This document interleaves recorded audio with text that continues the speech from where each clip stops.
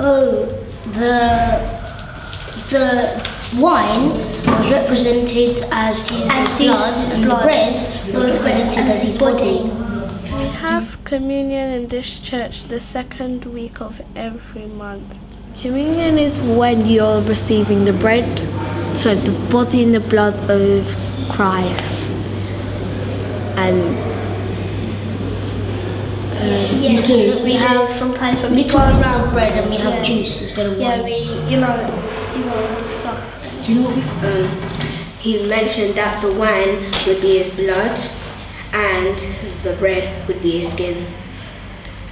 Jesus, before he died, he had bread and wine, and he shared them out. And for the wine, he said, "This is my blood." And the disciples, they said, "This is not really your blood." And the bread, he said, "This is my body." And they were like, "It's not your body." And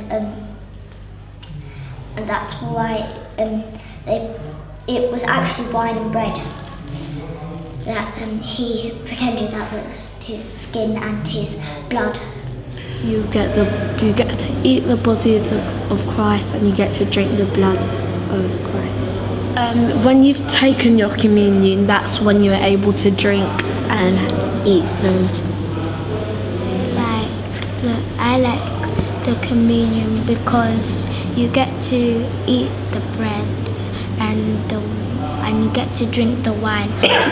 But when you're 13, you can have the bread and wine. But when you're young and you're under 13, you can't have it. But they do the cross sign to make your day be happy and nothing wrong would happen to you. We have the bread and wine because it's for the last supper that Jesus had. He said, "Take this bread as my body and take this wine as my blood." And we sometimes do like a mini meal of the last meal of Jesus.